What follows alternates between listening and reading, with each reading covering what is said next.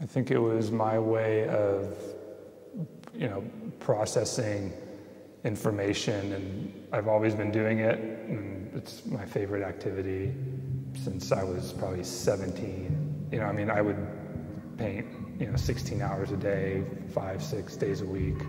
There's really no one painting. It's from across the room, you see one thing, and then as you go, each distance, you have to keep on making it interesting for the viewer, so you get so up close, and then you're just looking at little tiny worlds within worlds. Every morning I want to draw, I want to look. It's in that sense, it's rhythmical, which is a side of religion. You do it religiously, like every day. And then there's also the focus side of it, which is like meditation.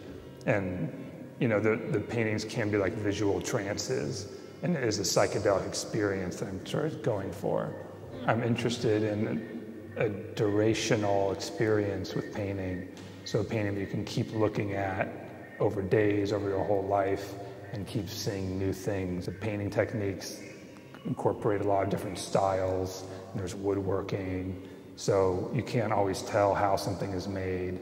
And sometimes it's illusionistic, sometimes it's real, sometimes it's carved, sometimes it's paint. So it's always like keeping the viewer kind of questioning what they're looking at exactly. It's sort of put together like a dream, kind of like automatic writing, but automatic drawing. So it's kind of like my morning ritual in the studio is just to draw for an hour or 2 hours, just because it sensitizes you to space and the touch of the pen and the paper and the whole thing. So it's like a sensitizing, like making scales as a musician or something. It's like a warm-up exercise. And then from that, I just draw whatever comes into my mind, usually. And I sort of piece it together, and then eventually these narratives start forming between things. And it's sort of like a poem, and you could go from one thing to another in any direction. I'm letting the viewer kind of make their own narrative. When I'm really into it, I'm totally surprised, and I can't believe the stuff that's coming out.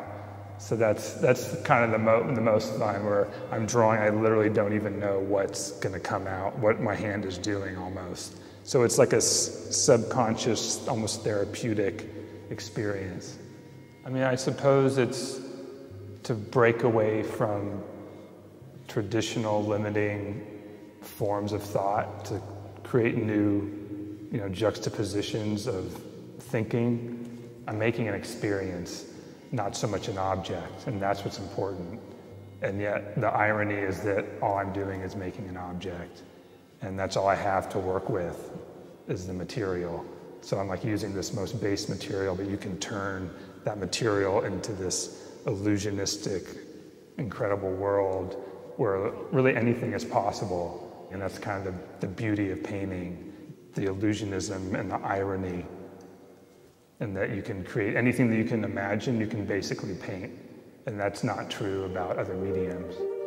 The vision is more primordial and more fundamental in the sense of scale and light and color and density. So I sort of can see like what I think could be like a magnificent idea or some really special idea, and I'll just sort of feel my way to that. But then other times I'll start with nothing, just like spray paint.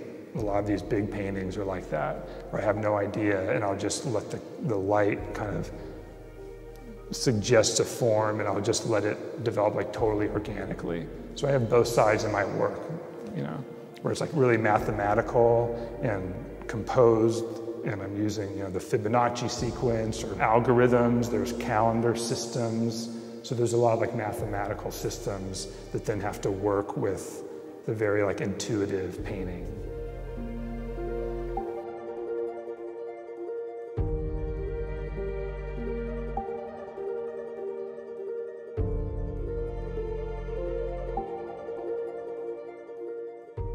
The artwork behind me was begun when I saw a three-dimensional mapping of a cave where these early human remains were found.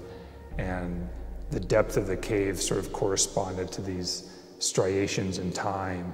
And so I used that mapping to create a form that looked like kind of a philosopher's stone mountain. And then each striation was like the evolution of consciousness. So it started with, fish becoming men, and then the next stage was, the opening up of consciousness. You had apes with crosses and magic psychedelic mushrooms. Then you had figures coming together and cooperation and union.